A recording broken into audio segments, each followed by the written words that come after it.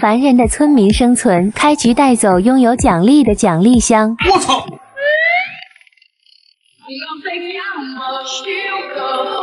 卧槽！开局神话蛇刃，每 2.5 秒直接半无敌，前方发现高级老玩家，直接给我掉落一把火焰斧。顾名思义，武器附带火焰伤害，掉落的肉会直接变成成熟品。这坑里还有位 MR Coder， 只有半血又能捡波漏。神话蛇刃，没人能抗住 2.5 刀。掉落一把赋能剑盾装在副手，还有这装备方式可真奇特。隔壁就是原神玩家小屋，这么可爱，必须乞讨一波。竟然有盔甲的格雷夫，我很喜欢，建议送我。原本你拥有个做我小弟的机会，但给你机会你却不中用，还是给我趋势吧。卧槽，怎么突然蹦出一个老大，吓得我都立起来了，还对我施展关灯秘术，你还是直接给我掉落一把老大之斧，技能伤害还蛮高的，妈妈再也不用担心坠机了。前方还刷新了女巫，这么可爱，必须乞讨一波。竟然有跑图神器闪电球，来吧，用1楼10年单身换我成功。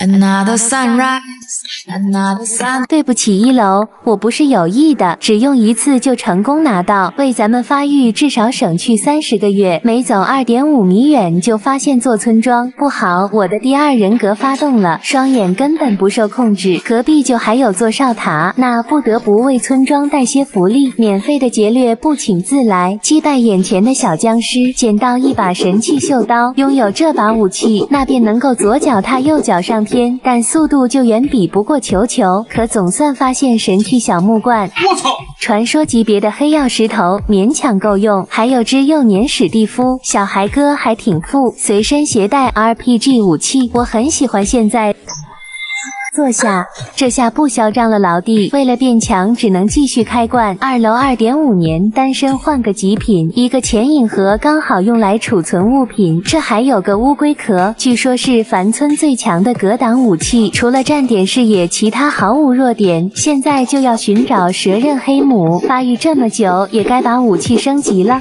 我去，好像开到了战神之刃，不是我运气啥时候这么好了？打开背包才发现是战蛇之刃，一字之别，但差距天南海北，伤害远远不如正版的战神之刃。我操！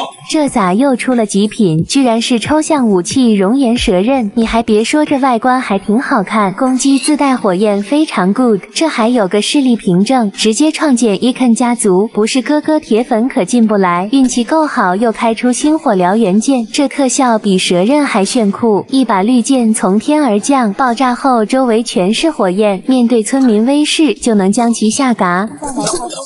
卧槽，咋还有转化桌？这下真完成速通版了。前方发现血眼黑母领地，我丢进有墨的传送框架，最重要还乞讨成功了，拥有转化桌，分分钟复制一大堆。完了，孩子们，我无敌了！用过等价交换都知道我手上是啥，充能神器红物质全剑，拥有秒杀一切的能力，不过还得正常游玩游戏流程。来小白狗这里参加神的试炼，只要通过每关守卫的考验，便能够见到最终 BOSS 神造机器人。从外表看威慑力还挺强，就是不知道伤害怎么样。它的受击点应该在脚底，刮大腿这么多下毫发无损，看来还是得动用超时代武器，只用不到 2.5 秒就直接将其击败。机器人也在爆破中化为碎片，出来后就看到了蛇刃黑母，赶紧掏出神话蛇刃与之对战，只要将它给击败，那么武器就会进化，成功进化为神话级别噬魂蛇刃，战力直接暴涨 2.5 倍。前方还发现野生逆狮王，只要将它击败就能进化最终阶段，但它貌似也不是吃醋的，跟拥有顶级装备的我打得游刃有余。不过再厉害也变成了刀下亡魂，成功获得噬魂蛇刃解放，附带的技能全都是顶级特效，不愧是凡村热门武器之一。可总算找到了黑曜石，一键连锁收入囊中，直接前往下界收集烈焰棒，拥有转化桌收集1颗就足够。他们连我的人都没看到就去世，材料足够，现在就能够出发。末的给大家表演个绝活，装备全丢。